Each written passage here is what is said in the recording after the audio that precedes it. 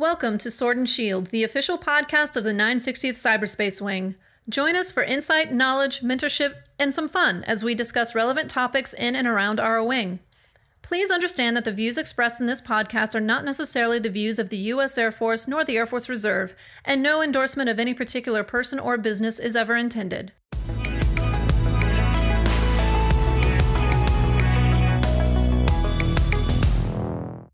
So good day, gladiators. Thank you for listening to another episode of the Sword and Shield podcast. It's Frances Martinez, Director of Psychological Health for the 960th Cyberspace Wing, here with a guest from San Antonio Counseling and Behavioral Center, Melody Montano, LPC. So thank you so much, Melody, for joining us this morning. Thank you guys for having me. I'm really excited to be here today. So tell us a little bit about your background. Sure. So I'm a licensed professional counselor in the state of Texas, and I've been practicing approximately for about 9 years, but I've worked in the field of mental health and social support for about 13 years. Currently, I'm working on my PhD in clinical psychology, where my specialty is social justice and minority health disparities. So I consider myself a qualitative researcher, which basically means I evaluate psychological constructs through the stories and narratives that people tell me.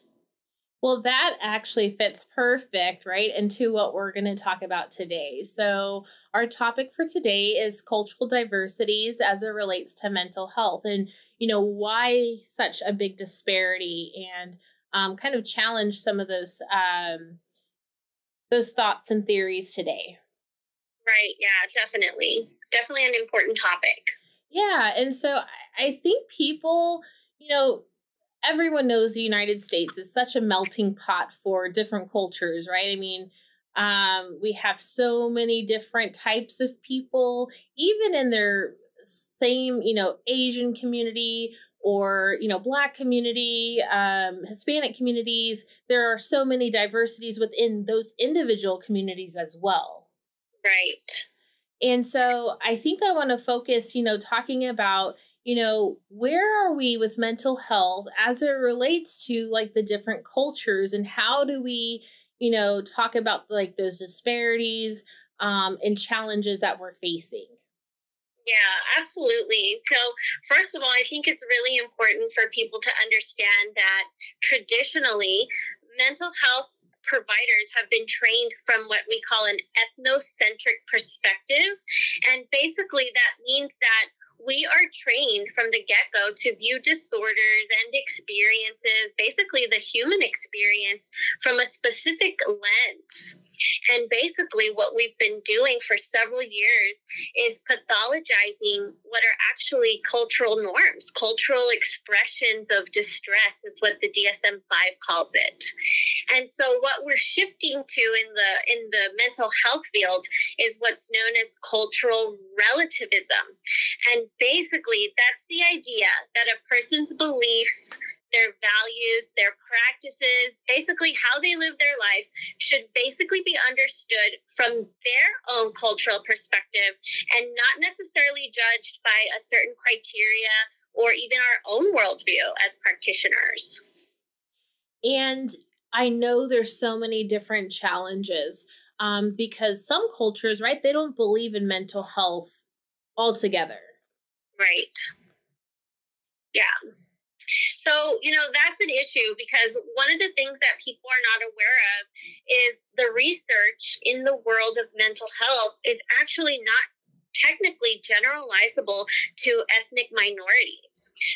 Mistrust, the nature of clinical trials, even researchers in general are not representative of minority or underrepresented groups.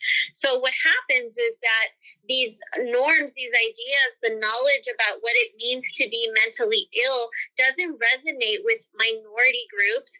And so there's this sense of mistrust, or there's a disconnect between connecting with the ideas of what it means to have mental health. And that's really what the cultural sensitivity phenomenon or dynamic is shifting towards. How do we define mental illness? How do we explain what's not normal? What is a health condition versus a cultural expression, so that minorities are not or don't continue to be disproportionately impacted by disparities, just like mental health disparities.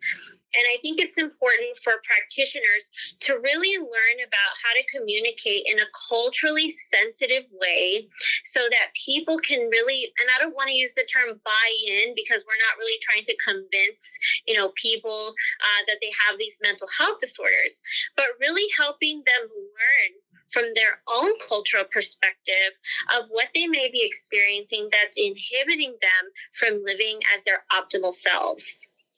And I like that you said, the buy-in piece, right? Or helping people to really learn and understand, the diagnosis that they might be given.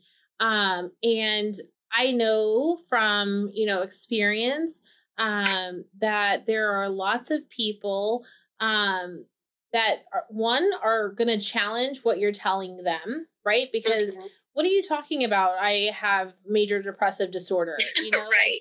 That's not a thing, and from the Hispanic culture, the Asian culture, in which I'm part of both.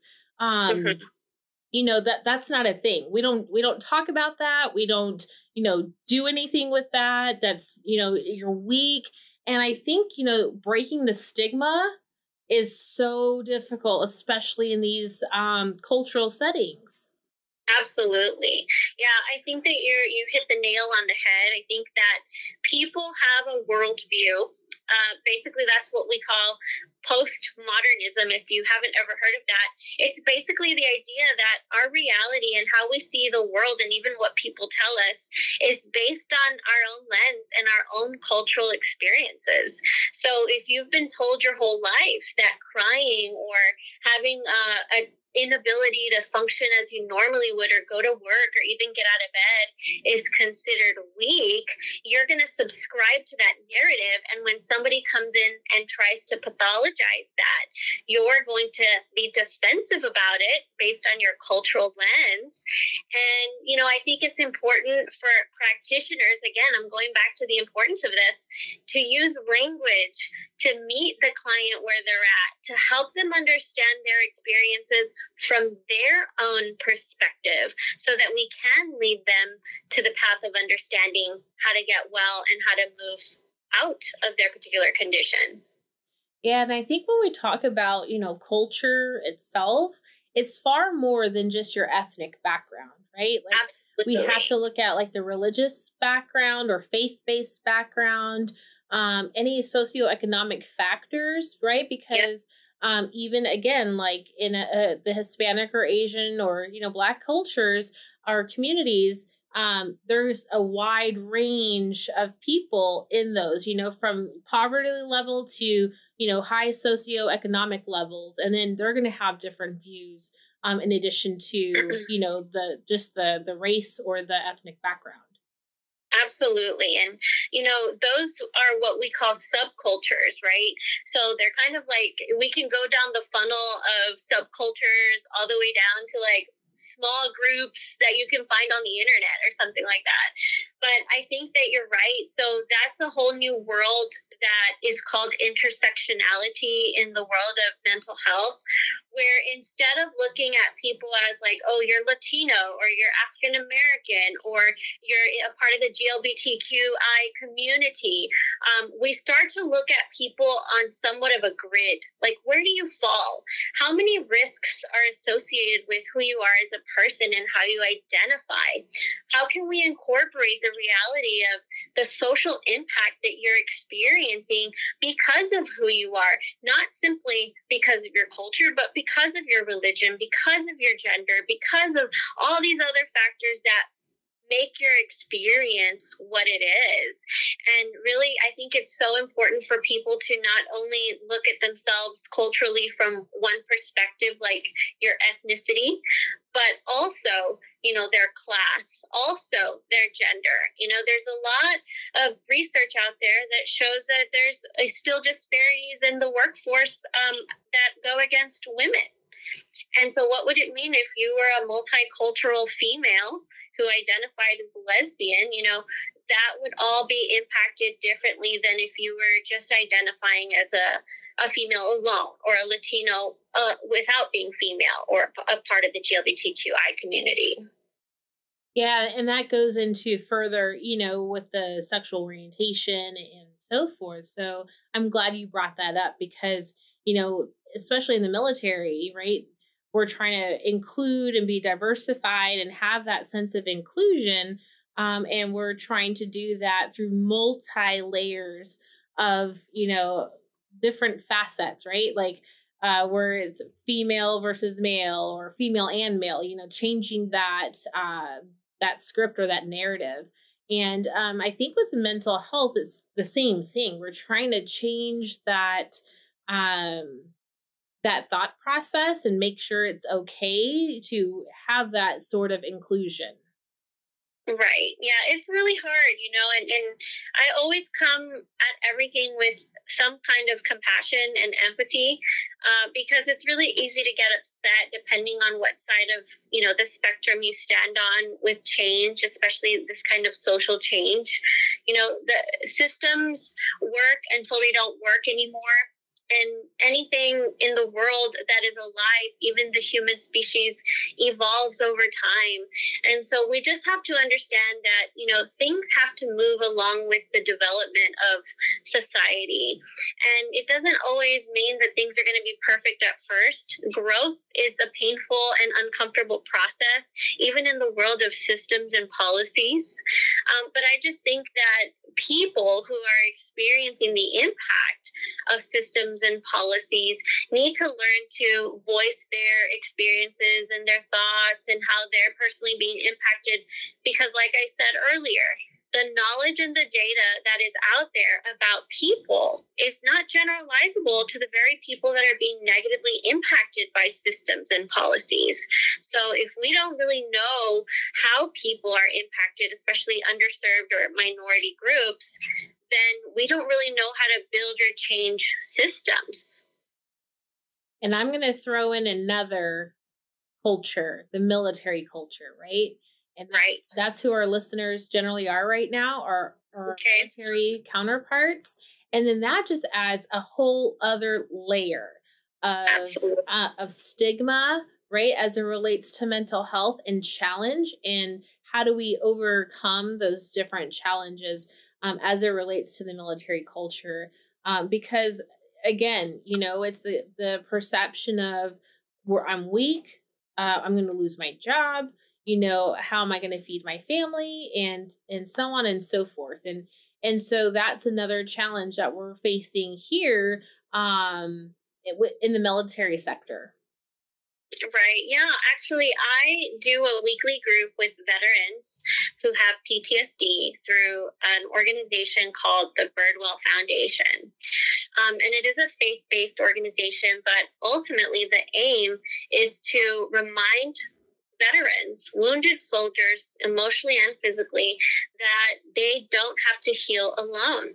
And that's part of what you were alluding to earlier, is there has to be a movement towards eradicating stigma, especially for military culture, because there is this kind of notion that you just have to deal with it. You just have to learn how to embrace the suck, is the famous, saying. And in reality, what that does, especially with conditions like depression and PTSD, the more you internalize your symptoms, the more exacerbated your symptoms become. And so it's very important for us as either mental health providers or people working with military populations to just throw it out there. There's resources, there's things you can do so you don't have to go through this alone. And even if you get the, yeah, I'm good, thank you for that, at least it's a seed that you planted so that the person can later, if needed, cultivate that idea. Yeah, and I like that you talked about like group settings, right? Because I think when we talk about different ideas or support groups, right? People are a little bit more liberated because, okay, I'm not alone. This other person feels the same way as I do. And it kind of normalizes it versus, making it, oh my gosh, I have this disorder and I'm going through, nightmares and flashbacks and things like that. And so, finding, again, a culture, right, of people that have the same experiences that you do. Absolutely. The term we use in mental health is called universality. And it's basically the notion that you're not the only one in the universe experiencing this hardship. So connecting with peers or other people that are having similar experiences is very healing. And I think that that's something that, military personnel or veterans can relate to. There's kind of like a brotherhood in surviving when you're active duty. But then there's also a brotherhood that can be experienced, or a sisterhood that can be experienced in the healing journey as they assimilate to civilian life, or as they try to learn what it means to redefine their identity outside of military culture. And that's really difficult and hard. And the burden can be eased by joining, these groups that exist. There's so many. But I just fell in love with the Birdwell Foundation because, they throw barbecues, they're out there in the gym together as a group. And it's just really an experiential process that I think is important for veterans. Yeah, that's a great resource. We appreciate you sharing that with us because, some of our listeners might be able to reach out to that organization for assistance. So thank you for sharing that.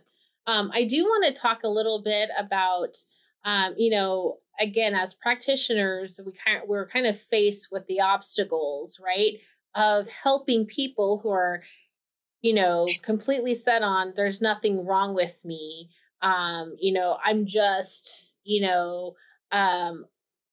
I'm going to be weak, right? If I'm sharing my thoughts and feelings, because I grew up not doing that. We don't cry, we don't, talk about our feelings. And so walk me through what that looks like and, breaking down those walls to help someone, really live their best life. Yeah, I think it's important. So there's actually a lot of research that has been done on what's called the 5-factor model. And basically what they've done throughout the years that psychotherapy has been in existence is they wanted to find out which approach is the best approach, right? So we have the psychodynamic, like the Freudian people fighting against the cognitive behavioral people. My treatment is better. And so then we have the existentialists and the humanists saying all people have the potential to be great. And so everybody wants to claim that their treatment approach is the best. So we have a famous researcher called Wampold who said, let me really get to the bottom of this and let's find out, who's the winner, who's the champion. And what they found out over a span of 20 years doing a longitudinal study was that there really is no difference in the particular strategies or treatment approaches used, but rather there were 5 factors that were very important in treatment. And I'm getting to your question. So one of them is the therapeutic relationship. Okay, so that means that when you're working with somebody who doesn't believe in mental health and doesn't believe in conditions like major depression, you really want to focus on building that relationship. I know with Latinos, it's super important to be relational, like how's your family? How are your kids? How's it going? And you're really building that trust that I said earlier. The minority community does not have trust in the medical community, which includes mental health providers. So we're building that relationship and we're working the relational aspect. Okay. The second part is the person has to see you as somewhat competent. Okay.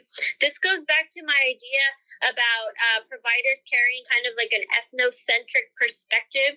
If a provider who's not culturally sensitive kind of takes this like authoritative approach, the patient is not going to see them as competent. They're going to see them as a threat. They're going to see them as that person doesn't know what they're talking about. They don't understand me. And the second thing that needs to happen for effective treatment is the person needs to believe that the person helping them is competent enough to do so. And that doesn't always look like having, enough degrees on the wall or having the right credentials behind your name. It looks like for many ethnic minorities, being able to relate and being able to understand their personal experience. Okay. The third thing is really difficult is actually the buy-in, like we were talking about earlier. This is where you start with psychoeducation. You have to start teaching people at some point, like, I know, like, I'm bilingual, so I do a lot of Spanish-speaking treatment. And one of the things that a lot of Latinos come in with is this notion of what they call nervios. And nervios is actually diagnosed many a times as anxiety. So what I do is I'll start to help them make the connection by educating them that in English, in the medical world, having nervios is actually a condition that you can work through, and it doesn't have to bring you to your knees. What would it mean if you could, by thinking certain things or practicing certain things, control your nervios and not have an ataque de nervios, which is a panic attack in the middle of HEB?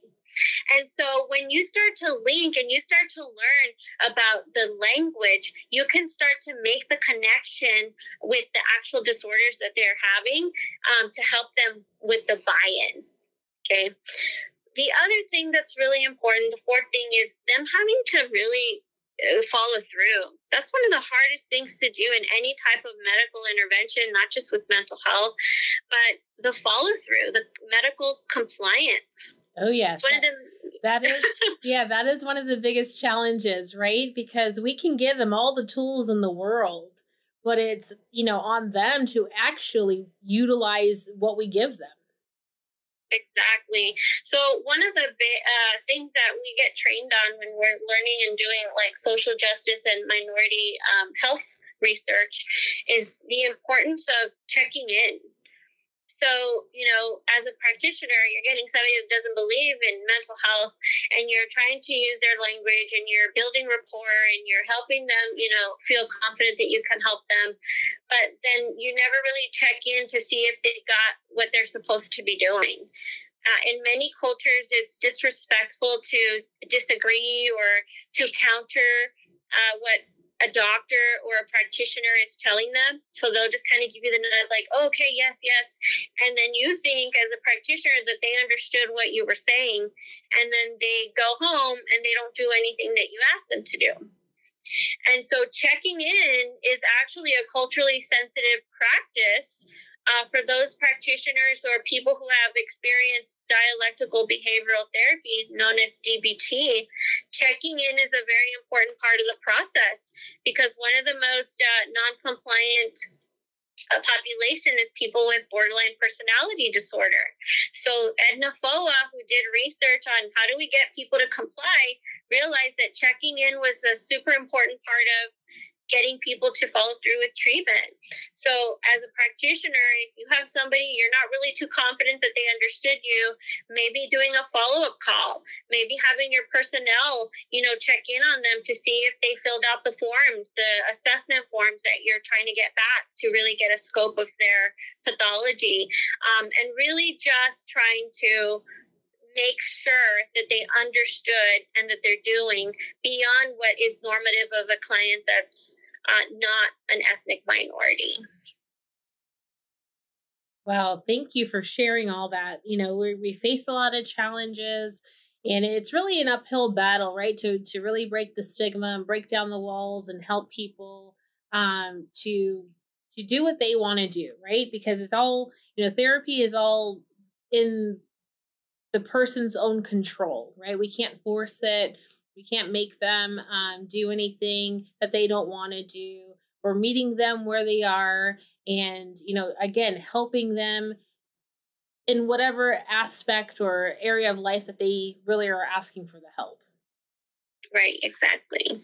So essentially, at the end of the day, and the bottom line is building that relationship. I think that goes for, military personnel. They want somebody that gets it. They want somebody that understands the struggles of what it meant to experience, whether they were deployed or whether they were wounded or lost somebody they were close to, and then even the aftermath of assimilating to civilian life and letting go. I think one of the biggest struggles I find is also the letting go, the grief that comes with letting go of who you thought you were for so many years, and now you're retired and you're supposed to just figure it out. There's a grief that comes with that process that a lot of practitioners don't get. And I think it's really important for us to see that as a cultural phenomenon, because even with, for example, I do political asylum work with refugees, and even though they're here to seek asylum, there's still a grief about missing their culture and their home life. And I think that we need to nurture that and not pathologize that as practitioners. Yeah, thank you so much for sharing that. And, being in the military culture, right, there's tons of transition all the time. There's a lot of adjustments for family members, for, the military members themselves. And so, that's what we're here for. So our gladiators, if you are, needing assistance, please reach out. We can point you in the right direction. And, if you are interested in meeting with Melody, you can contact me and I can put you in touch with her. So Melody, I want to thank you so much this day for joining us and sharing all of your insight. It was a really great conversation and helping to understand, all the disparities as it relates to, mental health in different cultures. I do want to wrap up with, our gladiators. If you or someone are contemplating suicide, contact the National Suicide Hotline at 1-800-273-8255. Again, that's 1-800-273-8255. Thank you again, Melody, for joining us today. And gladiators, thank you again for tuning in to this episode of the Sword and Shield podcast. Gladiators out. Thank you. Bye-bye. Bye.